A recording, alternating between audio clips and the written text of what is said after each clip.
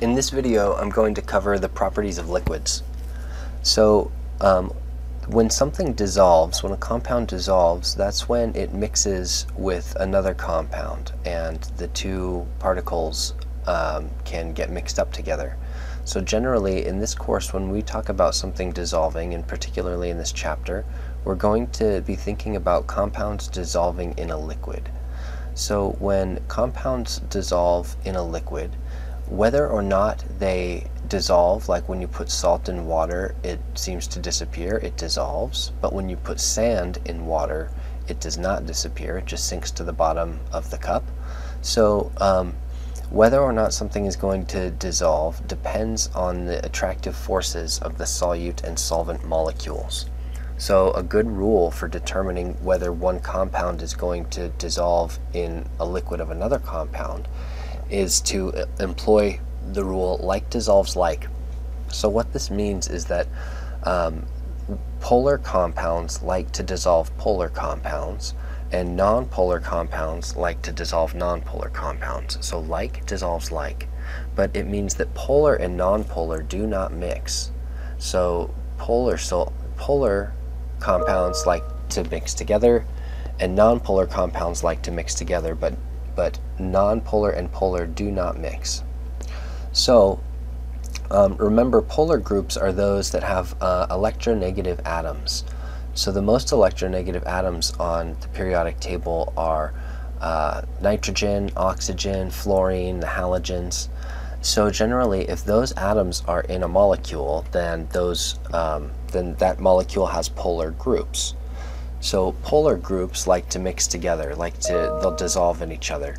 And groups that are nonpolar are generally C and H groups, or C and C groups. So two atoms that are the same type of atom, or two atoms that are really similar in electronegativity, will be nonpolar groups. So these aren't exclusive. It's not just CH and CC. It's any time the difference in electronegativity is 0.4 or less. So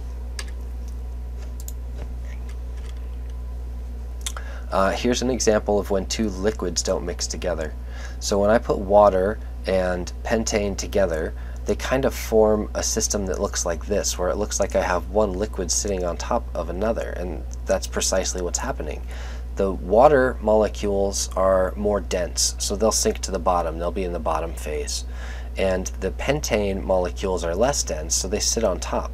And the reason that they don't mix together is because water is very polar. It has an oxygen.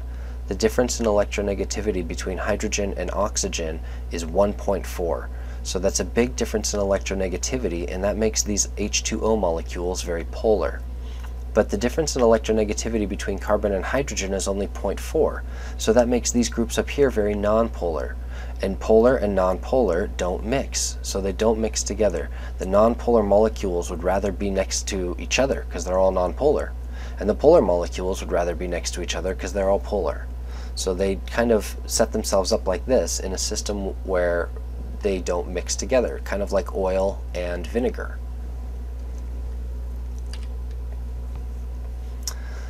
Another property of liquids is called surface tension. And surface tension is a property that results from the tendency of liquids to minimize their surface area. So one example of that is when water, this is a picture of water in the space station. So in the space station there's no gravity, and a drop of water, any sample of water, kind of forms itself into a sphere like this. And so the molecules are kind of pulling themselves inward, and so all the molecules kind of pull toward the center of the mass, and that makes a sphere. And so the tendency of molecules to kind of pull inward like that and kind of create some tension on the surface is called surface tension. So here is one example of surface tension that you might have seen before. A paper clip floating on water, or maybe you've seen certain kinds of bugs that can kind of skim across the top of the water and look like they're walking on the water. So the reason for this is because the surface of the water is actually more dense. The particles are actually closer together at the surface than they are just underneath the surface. So it kind of forms like a skin. The water forms a skin on top, that very top layer, because the molecules, the water H2O molecules, get pulled together very closely, and so it makes the top very dense. This is why that happens, because a water molecule that's just under the surface is surrounded by other water molecules, and water molecules have attractive forces. They feel intermolecular forces. In water, in H2O, that intermolecular force is a hydrogen bond. So this water molecule in the middle is being pulled on by all of these water molecules around the outside by hydrogen bonds, these dotted lines here. When a water molecule is surrounded by other water molecules, it's being pulled equally in all directions. And if you're being pulled equally in all directions, you don't really move anywhere. You're kind of stuck, you kind of sit in the same place. Here, a surface molecule, though, is not completely surrounded by water molecules. It's only surrounded by water molecules on the bottom. There's no water molecules on top because these are the water molecules on the top. This is the top layer. So that means that if all of these water molecules are pulling on the one in the middle, and there's nothing on top to balance that and to also pull up, then the net force of all of these pulling is to pull the water molecules on the top down. They get pulled down because there's nothing up here to offset that pull. So all the water molecules in the top layer are being pulled down more than they're being pulled up, which means that they kind of get squished together.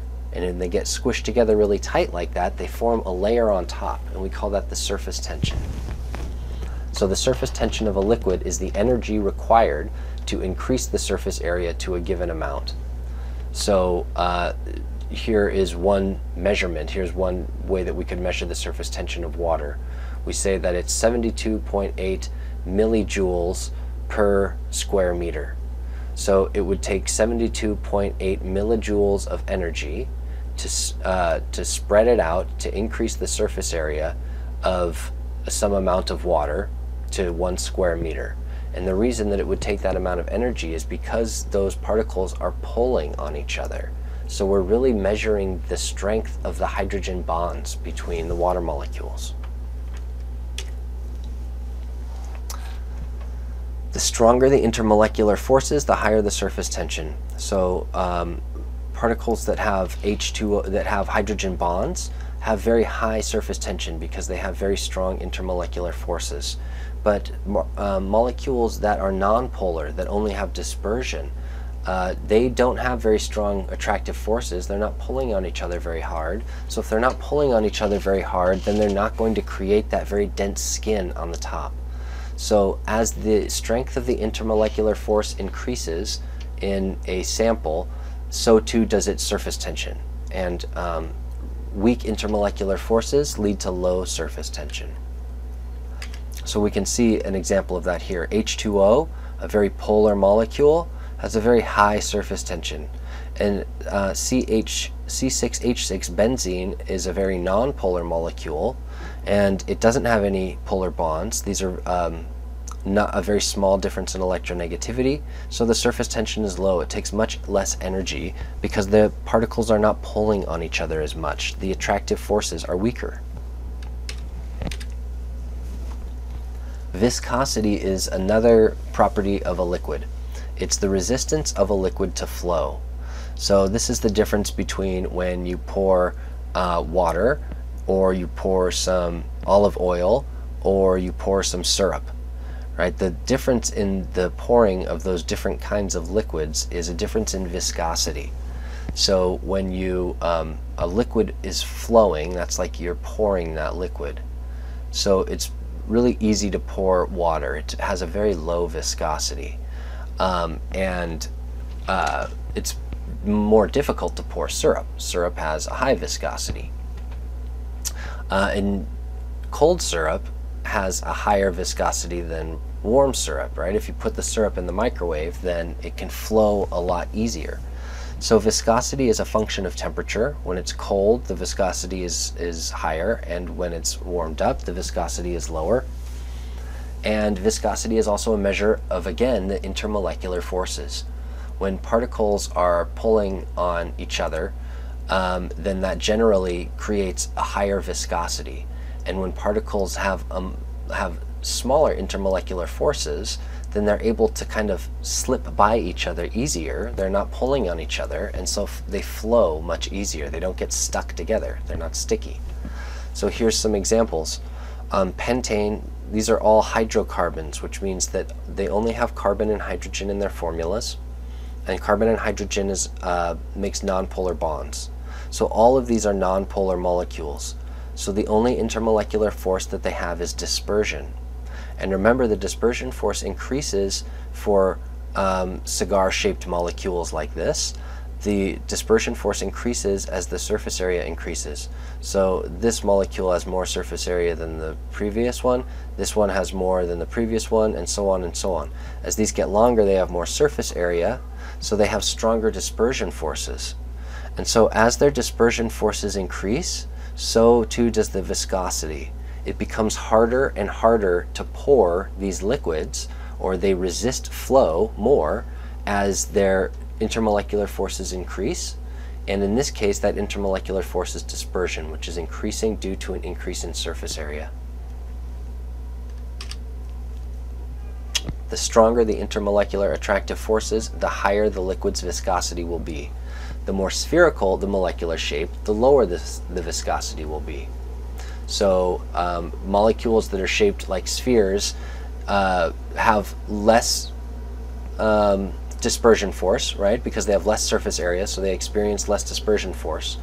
And they also, being shaped like balls, they can roll past each other more easily.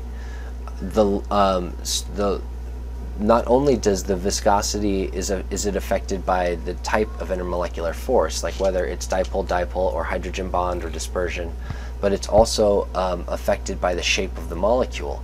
So if a molecule is really long, like a really long stick, it almost becomes like a string. So a long molecule that's kind of string-like, you can imagine that if you try to pour a lot of molecules that are shaped like strings, they can start to get tangled up in each other, and so it wouldn't pour as easily. So more spherical molecules can pour past each other, can move past each other like spheres would, like balls, and really long molecules would get stuck on each other, even without respect to their different intermolecular forces, just because of the fact that they're shaped like strings. They can kind of get wrapped up in each other. And again, raising the temperature of a liquid reduces its viscosity, like pulling the syrup out of the fridge and it doesn't pour very quickly, but if you put it in the microwave, it's going to pour a lot faster. You're reducing the viscosity. Another property of a liquid is capillary action. Capillary action is the ability of a liquid to flow up a thin tube against the influence of gravity. The narrower the tube, the higher the liquid rises. Capillary action is the result of two forces working in conjunction: cohesive and adhesive forces. So cohesive forces are forces that hold molecules together. So those are like the intermolecular forces that we've talked about already. We would call those cohesive forces. Adhesive forces are those that attract the liquid to another molecule. For example, in this case, the other molecule is the surface of the tube. So cohesive forces are attractive forces between particles of the same kind, so like between water molecules. And adhesive is when the water gets stuck to the side. Cohesion and adhesion. So what happens to cause this capillary action, where the water inside of a tube is seen to kind of rise in the tube against gravity, is that the water molecules are attracted to the glass in the tube.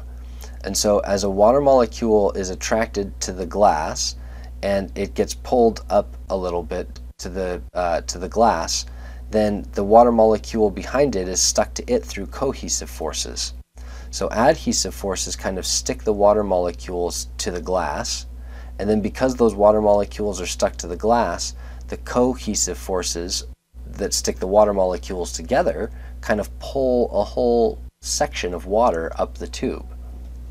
So the adhesive forces pull the surface up, and the cohesive forces pull all of the other molecules with it like a chain. The liquid rises up the tube until the force of gravity counteracts the capillary action forces. So you can see here in this narrow tube, there's more adhesive forces per water molecule, and in this really wide tube, there's more water and there's less adhesive forces. So when the adhesive forces go down and the tube is wider, then the liquid cannot go as high in the tube. And when it's really small, when the tube is more narrow, then there's more adhesion and the water can travel higher up the tube. Okay, so meniscus again is another example of the competition between adhesive and cohesive forces. So H2O is a polar substance because of the difference in electronegativity between H and O. So that leads to polar bonds, and so water is a polar molecule. And glass is made of silica dioxide.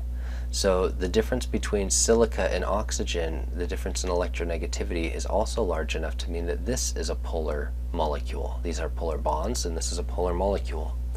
So when we have water molecules, when we have a polar substance inside of a polar container, then that polar liquid is attracted to the sides of the container because they have similar intermolecular forces. So water has dipole moments, and the silica dioxide has dipole moments. So the positive end of a water molecule is attracted to the negative end of a silica dioxide molecule. So they have similar intermolecular forces and they can interact similarly, and that pulls the water molecules up the sides of the container. So you can see it kind of bends like this. It makes a lens on the surface of the water. And the reason that it bends up on the sides is because those water molecules are attracted to the glass and they're being pulled up the side of the glass. So in here, we see another kind of meniscus here in this tube. And in this tube, the reason that the meniscus kind of curves upward like this is because this is mercury in this tube, and mercury is nonpolar. In order for a substance to be polar, there has to be a difference in electronegativity between two atoms in a bond. Well, a pure substance that only has one atom in it, like mercury or any of the elements on the periodic table, are not polar. Even pure oxygen is not polar by itself because it's just O. And if it's just O, there's no difference in electronegativity, and so there's no polar bond. So a pure element like mercury is nonpolar, but the glass is still polar. So here we're seeing the interaction between substances that don't mix. Mercury particles have cohesive forces, and the cohesive forces in mercury mean that the mercury particles want to stay together. There's some attraction between mercury particles. So like dissolves like, and nonpolar particles like nonpolar particles, and polar particles like polar particles, but polar and nonpolar don't mix. So when I put a nonpolar substance in a polar container, the nonpolar substance tries to avoid touching the sides of the container to any extent possible. And so all of this extra mercury that's kind of bubbled up on top here, notice that it's not touching the sides of the container. It completely avoids touching the sides of the container. So in order to prevent mercury from interacting with the sides of the container, some of the mercury that would otherwise be on the sides gets pushed up, and it makes a little bubble on top. And that's to prevent so that the mercury particles do not interact with the polar glass particles. So we call this kind of meniscus convex because the cohesive forces are stronger in mercury than the adhesive forces are for mercury to glass. And we call this kind of meniscus concave because the adhesion to the glass is stronger than the cohesion of water molecules. The water molecules in this case would rather stick to the glass than to each other, so they reach up the glass.